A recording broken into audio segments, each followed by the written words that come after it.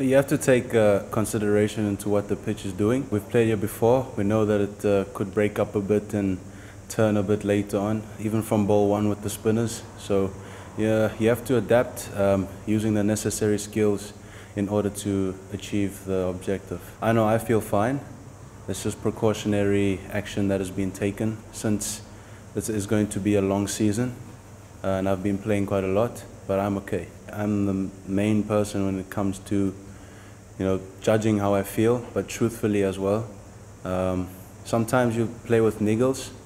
Sometimes you feel fresh. Sometimes niggles come and then they go away. Sometimes they stay for a bit longer.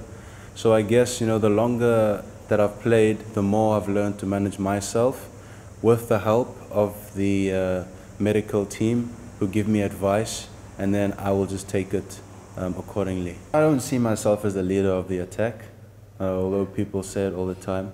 I know that I've got a responsibility, so does every player in the team. They've got a responsibility to make sure that they get close to perfecting their skill on the day. I definitely think we've been performing really well as a bowling unit for quite a long time now.